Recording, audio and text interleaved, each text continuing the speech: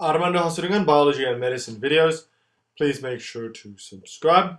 Join the forum and group for the latest videos. Please visit Facebook Armando Hasudungan, and here you can also like. Please ask questions, answer some questions, and post some interesting things, including artworks. It'd be greatly appreciated. And you can also change the quality settings to the highest one for better graphics. In this video, we're going to look at an introduction to the muscular system. Our muscular system, obviously, is our muscles, and muscles are important in keeping the homeostatic conditions of our body.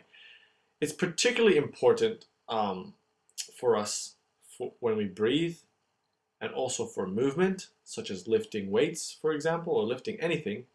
It's also important because it gives us heat and provides us with balance and also stabilizing our joints. Now, there are three types of muscles. There is the skeletal muscle, cardiac muscle, and smooth muscle. We'll begin with looking at skeletal muscle just briefly. Now, skeletal muscle is essentially the muscle which we require when we move and when we lift things up. Skeletal muscle differs to the other type of muscles because they usually connect to the ends of bones, such as the thigh bone, for example, and they're voluntary and also striated. They're voluntary because when we move our arms, we are voluntarily moving them. And so, for example, skeletal muscles are the muscles such as our bicep muscles, our pectoralis major, and our quadriceps, for example. And so if we zoom into this particular skeletal muscle, a skeletal muscle cell is cylindrical shape, and as I mentioned, they're also striated. But another important feature of a skeletal muscle is that it is multinucleated, which means that it consists of multiple nucleuses. And this is what differs skeletal muscle to, for example, cardiac muscle, and the other one, the smooth muscle. So the second type of muscle I would like to look at is the cardiac muscle. And the cardiac muscle essentially implies the heart, because cardiac implies heart.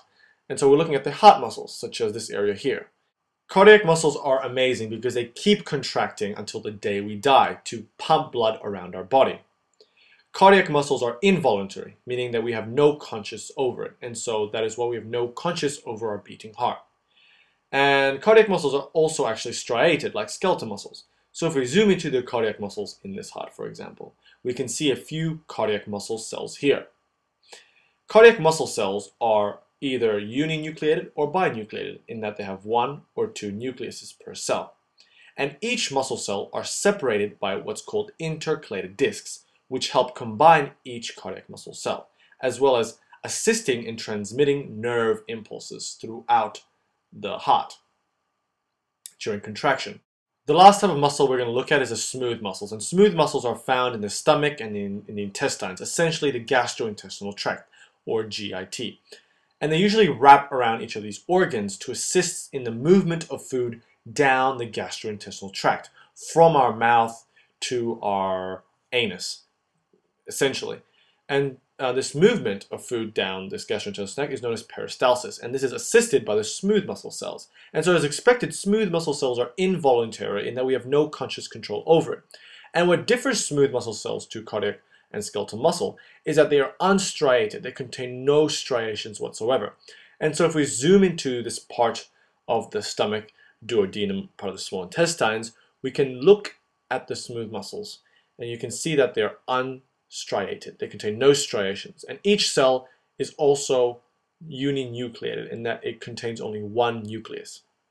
And so, for example, this group of smooth muscle cells, they are in a relaxed position, and when they contract, what essentially happens is that they squeeze together, and when they squeeze together, this is what allows the movement of food down our gastrointestinal tract.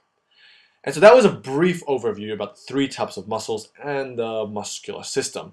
Please click on the skeletal muscle link or the smooth muscle link to learn more about these muscles. The cardiac muscle link will not be available because we will learn about the cardiac muscle in the cardiovascular system, because the cardiac muscle has an important role in pumping blood all throughout our body. Hope you enjoyed this video. Please like, comment, and subscribe. Thank you all.